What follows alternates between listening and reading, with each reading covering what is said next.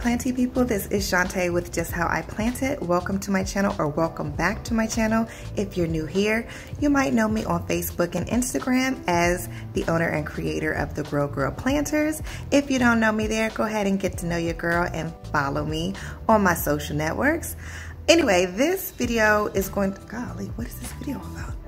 Forgot. Oh, this video is going to be about all my current favorite house plants that I have right now. This is August, so we're about to get into fall. So before I add any more plants to my collection, we're just going to talk about what's currently my favorite. Don't forget to like, comment, and subscribe. Make sure you comment below that you subscribe so I can greet all my new subscribers.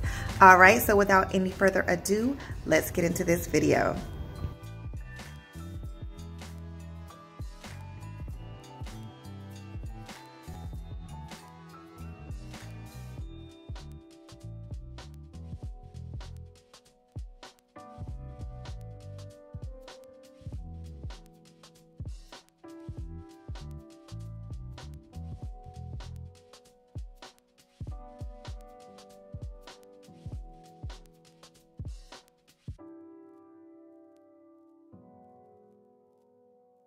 So this big, beautiful Monstera Deliciosa is one of my favorites, and it's a relatively new addition. I've had it only for a couple months. Now, I've had like 3 of these plants, one of which I put 2 plants in one pot.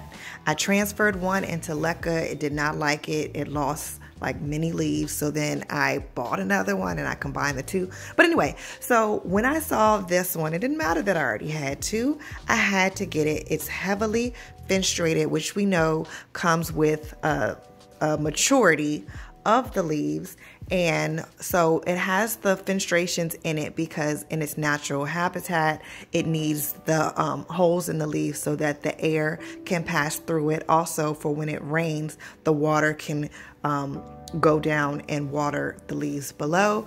But it's just so big and massive. Here's a hand check, and I've got this baby from Lowe's, and I think it was what, like 60 bucks.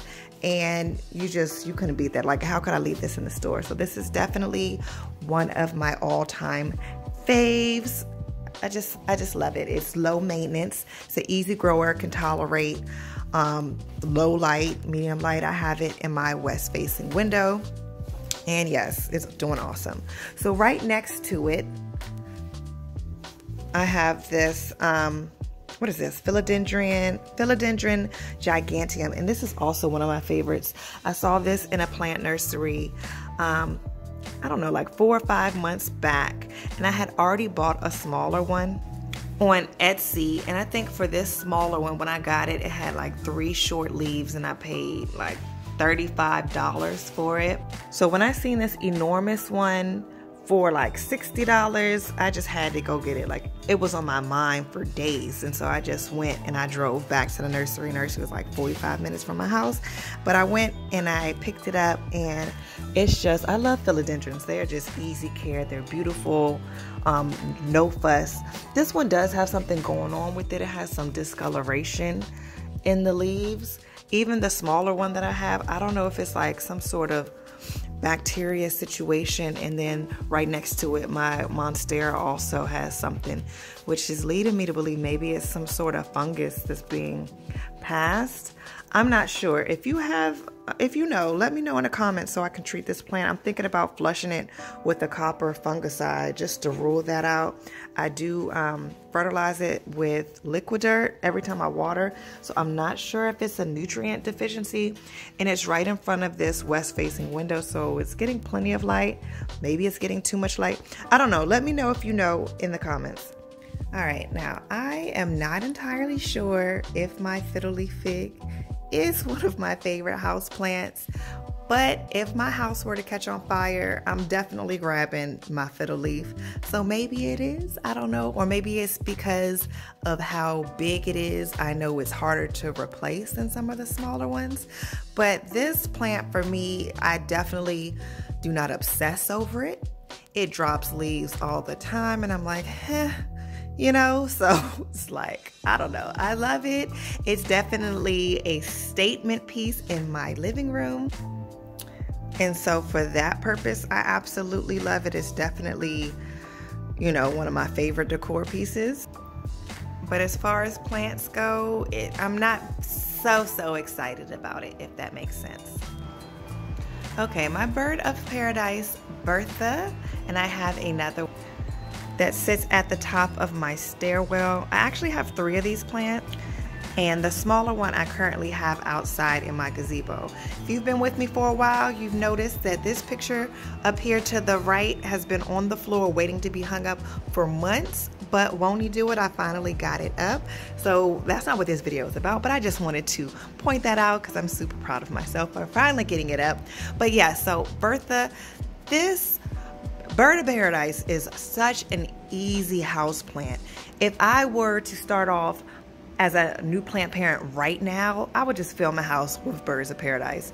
This particular one, they're fairly inexpensive if you look in the right place. I got this one from Costco last summer for $25. Like, can you believe it? It has 2 plants in 1 pot, and then I have the other one I got, there was like 4 plants in 1 pot, and I got that from Home Depot for like $60 something. Don't go to one of the big nurseries or one of the smaller nurseries, shall I say, because I just priced one yesterday. It was nowhere near this size, and they wanted $229 for it. So this is definitely a easy care, low maintenance plant. I have it right here in front of my south facing window. I have this one in Leca. It is super thirsty though. So if you don't mind watering your plants, then you know that's fine. This one doesn't get watered as much, and you can see some of the damage and the neglect of this one, but it's a very forgiving plant. So that is definitely one of my favorites. Okay, so I am super loving this coleus right now.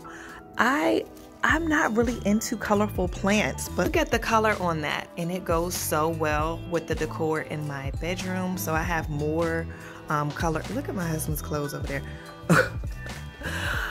I'm trying not to show you the laundry that's on the floor, but yes, it goes so good with my bedroom. I love the color on it. This is such a fast growing plant.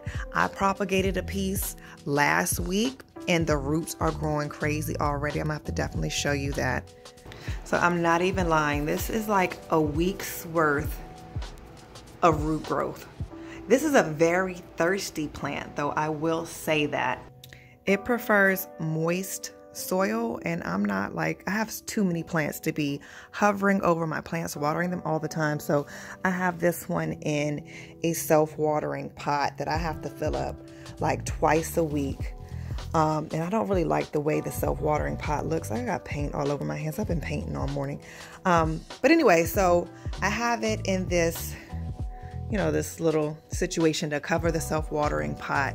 And I just take it out just to see where the water level is. But it is growing like crazy. This plant does not like a whole bunch of light. I struggled with it at first. I had it too close to the south-facing window. I pulled it back, started giving it more water, and here she is, big and beautiful.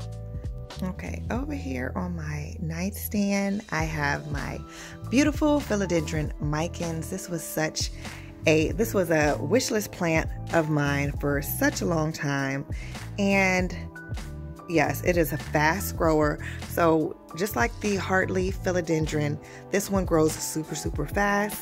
And yes, I love how velvety it is. It's very low maintenance, and because it's one of my faves, I have it right next to my bed. So I just roll over in the morning and I feel the leaves or whenever I feel like it. And I had one of these when I first started off as a plant parent last year, and I foolishly put it outside and it burnt. But I have learned my lesson, and now I have it sitting far all the way across the room from my south-facing window, and it's doing beautifully. Quick question, y'all. Y'all think I should paint my room white? What do you think? Because it's like I have south-facing windows here, but because of the gray color in my bedroom, I feel like my bedroom is kind of dark, and I don't know. Like, I want to put a plant here, but I feel like because it's so far away from the south-facing window that this is not enough light, and I know white paint reflects light. And my husband's like, well, what do your plants say? What do they say to do? I don't know. I just like when I moved into this house that it was already professionally painted and it was nothing wrong with this color. But ideally, originally when I moved in, before I moved in, I wanted a white space. So now we're getting sidetracked. But let me know in the comments, should I paint my room white? I want to see if you even made it this far in the video. But anyway, philodendron micans, definitely one of my favorites. All right, we're in my IKEA greenhouse cabinet and I have poor Freddie over here. Freddie is my Frydek, and Freddie used to be one of my favorites. It's still kind of one of my favorites, but if my house caught on fire, I am not saving Freddie. Okay, Freddie is a bit much. It's a bit much to deal with between the spider mites and the high humidity and the constant need to be watered all the time. Like it's a lot. Okay, I've had this plant. This was one of my first plants actually. This is not a beginner friendly plant, so I don't know, it likes high humidity, so I have it here in my IKEA greenhouse cabinet. But yeah, alocasia is like one of my favorite types of plants, but I don't really do well. This one is not one of my favorites at all, but it died all the way back and it's come back. So I don't know, I'm getting the hang of it. If it's something that you really, really want, like if you kill it, that's okay. Just buy another one. Keep trying. So hopefully I get the hang of Freddie. If you have any alocasia tips, drop them down for me in the comments below. All right, while we're here, my teddy bear palm. This is like an underrated plant. I had no desire to get this plant. It wasn't on my wish list. I had never heard of it. I was just in Lowe's and I saw it and was like, ooh, what is that? It is very velvety. I like how many different, I like the stems, how bright the stems are. And this goes well in my guest bedroom. I'm not going to show you because it's messy, but I'll show you that. I'll show you the wall decals I have, so it goes well. The pops of color go really good in here, and yes, this is a good plant. I really don't pay much attention to this one. I'll just water it when it's dry. It's not picky about humidity.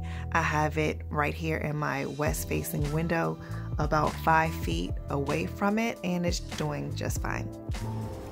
Okay, I am out on my front porch and I'm gonna just group all these cacti together. Like, I'm really getting into cacti. They are so low maintenance. They don't grow as slowly as I thought they did. I bought this one off of Facebook Marketplace. I got like 3 little pieces and this year worth of growth.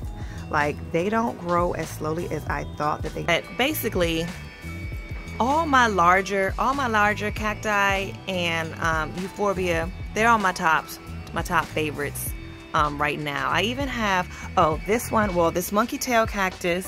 I got this from Etsy and it is finally starting to put out some new growth. So this is definitely one of my faves as well. And then this is Bullwinkle. Bullwinkle is growing like crazy. I did a video a few months back and Bullwinkle, like all of it from here on down, that's all extra. That's new growth. And I think this is a euphorbia. I don't know. It feels soft. I think it's a euphorbia. I think these are like little thorns, but I have it in leca. I don't know. It's so cute and wonky, and I'm in love with it. Also, my Joseph's coat. That's definitely one of my favorite cactuses as well. It's just really weird looking, but I love it. This is another euphorbia. Are you guys into euphorbias and cacti? I don't know. I'm like, I have too many plants to be having a lot of hard to take care of plants. So I'm starting to get more into low maintenance house plants. And so I don't know. I love it. I love this one. I have no idea what it's called. Oh, it's called an African palm tree euphorbia ironicata. And I got this from Lowe's. And it looks like it has like little flowers. I don't know. They're cute to me. So this is also one of my favorites right now. And then my yucca, which I really neglect this plant, but I would be super sad if it died. And if my house caught on fire, I'm definitely grabbing my yucca. I got this off of Facebook Marketplace. I only paid 60 bucks for it, so it was a steal. And so I currently just have it outside soaking up the sun. and this is very easy care. I had another yucca that just died all of a sudden, so I have no idea what happened. But I don't know, I just love how this one is branching. I have one in my backyard not doing too well. I want to like hack it off here, seal it with wax so it will start branching, because right now it just grows straight up and down, and it is very, very boring. It's not doing much. So I definitely want to hack this one. I forgot that I wanted to do that, and I should do it. It's summertime. I should hurry up and do it while it's in the growth season so it has a better chance of recovering. My ponytail palm is another one of my favorites. I currently have it outside in timeout because I saw some mealybugs on it, and so I hosed it down and I sprayed it, and I haven't even been back to check on it. It's looking pretty good though. It's been raining like super hard like every day for like the past week, so I don't know, that might have been enough to take care of it. And then I sprayed it down. First I sprayed it with alcohol, then I hit it with some neem oil. But this is a very easy plant, very beautiful. I love its hang time, long hair don't care, you know, and it stores most of its water in its base right there, so I only have to water it once a month. Currently in my backyard, there's plants I forgot I even had. So are they my favorites? I think they are. I just forgot about them. But this Scindapsus exotica, this is definitely a favorite. I love how big and beautiful its leaves are. This has been super easy to grow. It's trailing beautifully. And I found this at, I want to say Lowe's for like 16 bucks. And it was so big and full. So I took some out of the pot because it was so full that you couldn't even get down in it good to water it. So I don't know, I'm definitely loving this plant as well. This is the piece that I separated out of the pot and put it in its own pot. And you see how big and full it is? Actually, it was another piece. It was an additional piece that I did a giveaway on. So you can see how full it was. But yes, look at the bigness, how big the leaves are. And I love the satiny, look at those leaves, how big they are. I love how satiny, is that a word? I don't know. I love the leaves. I love the color. I love how low maintenance it is, and I just love trailing plants too. Okay, so I know we started the video in the living room, and you would have thought I would have hit all the plants in the living room at one time, but my mind just doesn't work like that. I'm all over the place, but I get my steps, okay? This is how I get my steps, by being unorganized. Anyway, this is my big, beautiful philodendron Selim or philodendron Hope. I think it's been reclassified, but I'm not that type of plant parent. Like, I don't know all of those logistics. I just know I love it. I love how big and beautiful it is. It takes up so much room though. This is one of the oldest leaves. You see it's like trying to go out. Oh, this one definitely. This one. But the newest leaf, look, so it's stretching all the way to the sun. I had them on these like little stabilizers to keep them in check. But this is one of the newest leaves, and look how huge that is. Hand check, see? So this is definitely one of my favorites. This is a very low maintenance plant. I water it maybe once a month, once every 2 or 3 weeks. I have it in this huge pot, so it doesn't need to be watered too often. And then speaking of big leaves, this is my favorite. This Alocasia Regal Shields. This is the only alocasia that really doesn't give me too much drama. I just don't like that with a new leaf, you see the new leaf coming in, it loses a leaf, and this is like the biggest leaf and the oldest leaf, and I'm not sure it's getting enough light in my house. So I have the new leaf coming out here, but let's see, the last leaf that it put out is nowhere near as big. So I don't know if it's getting enough light. I have it here in my living room. I'm getting east light here and then north light there. I really don't have room in my south facing windows for a plant this big, but it is living under the grow light, and it's just, let me bring it down so we can see better.